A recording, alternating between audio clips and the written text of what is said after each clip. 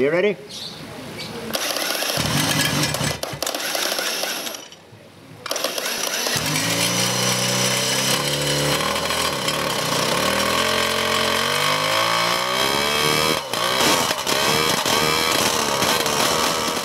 My name's John Ring, and I've been building classic bikes since I was 15, which is quite a long time ago now, because I'm in the 70s, and I build all the race bikes for Sammy Miller Museum, and I've done for 20 years. So this particular bike is quite rare. As far as we know, it's the only Fruin, certainly it's the only one that's auto-assembled, and I built the engine up out of a pile of scrap, which Sammy bought. And it's quite unusual. It's a 4-cylinder, 2-stroke, 200cc. The barrels and heads are basically NSU quickly, and the rest of it is all, apart from the gearbox, handmade. The carburettors are Del Autos. This is about the 3rd time we've had it running, and we're gradually getting there with it. The 4-cylinder Fruin, we tested NSUs this morning. My Sports Max and the Max. He used NSU quickly barrels and heads while making this engine. What's quite unique about these, this was the first company in the world to use Nickel barrels in production. That's like a chrome finish straight onto the alloy. John Ring come in, John built the engine, and how did you find these, John, when you built the engine? They're good. NSU quickly were one of the greatest protagonists of chrome plated bores there was, and they got it really right. So this bike's basically got standard quickly barrels, the heads. You had the castings made from the standard quickly one and increased the compression ratio 1 atmosphere.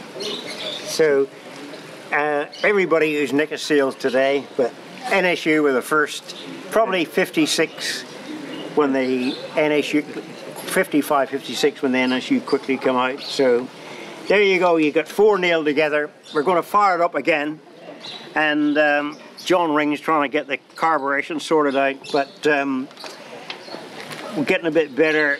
We've just discovered it's 2 week low down, so after we give it a run, he's going to up the pilot jets, see how that affects, maybe richen it up on the needles. And unfortunately he doesn't have any main jets, but it's on a 90 main jet at the present, which should be more than enough, so we've got to give it a crack and see what happens. So in first gear.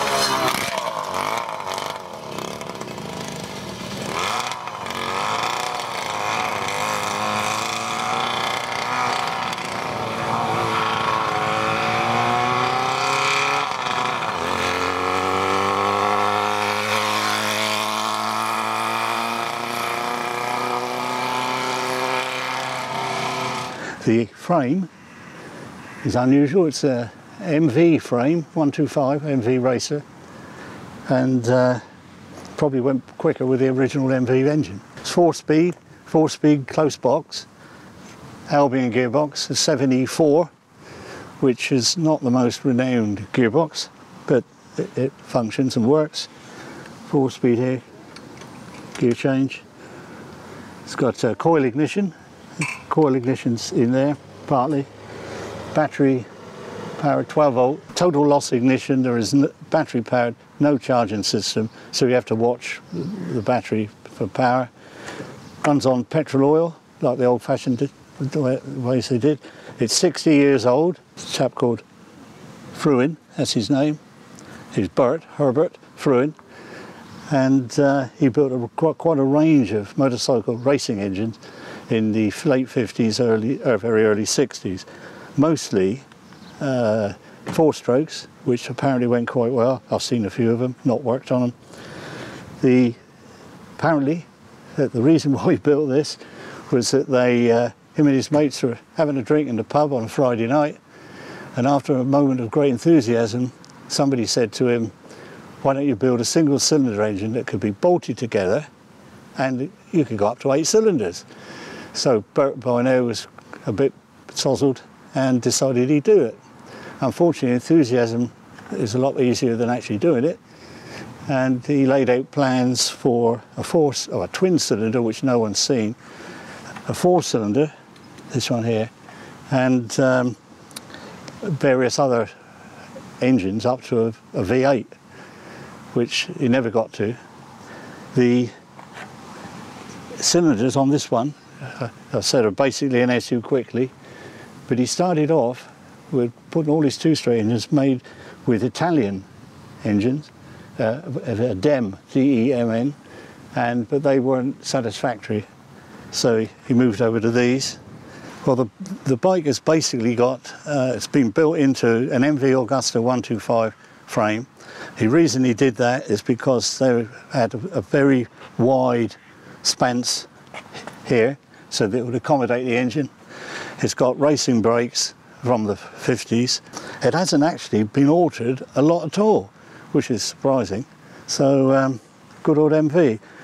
And they were renowned for handling well, but we've not been able to put the frame and the brakes and everything to any form of test yet until perhaps we get the engine running better. It runs tolerably, but it's only been run 3 times. When Bert got this idea out of the pub, he realised that he didn't have the machining facilities that were necessary to build these bikes. But what he was good at was producing drawings and drawings for castings, etc. So he came up with a plan whereby he would have castings manufactured and then sell all the castings as a kit of parts for people to build them themselves. Unfortunately, back in 1960, the range of machine tooling was nowhere near as good as what we'd all hoped for today, and he had no control over what people did with it. And the experience was that the people who bought the castings and were still trying to find out how many sets were made, obviously didn't have the ability or the machine tools to produce it, and therefore found it a hell of a job to put together. And we've seen 3 of these. This is the only one that's complete. We found another engine, an earlier version in the Isle of Man, and I think poor old Bert got absolutely fed up with it in the end, that you know, people were not manufacturing things to his standards. So they're very, very rare. And we've never seen any evidence of one actually being raced or on a track or anything else. It's interesting that these carburettors are Del Autos, and they're 60 years old. And I've got quite a good rapport with Del Autos, and they're very helpful. And when I spoke to them about it, they went, oh, well, they are 60 years old, so we haven't got many spares with them. But they've come up with a fair bit, and they're very helpful, and that's what we're working on now, because Bert never got round to trying to set it up properly. And that's it. Bert's gone now, unfortunately. And but I've seen some of his other engines, the 4-stroke engines, Fruins, and they're quite good. So yeah, I'd have liked to have met him, really. Thank you for watching this video. If you would like to see more like it, please click the subscribe button here on the bottom left-hand side of this video.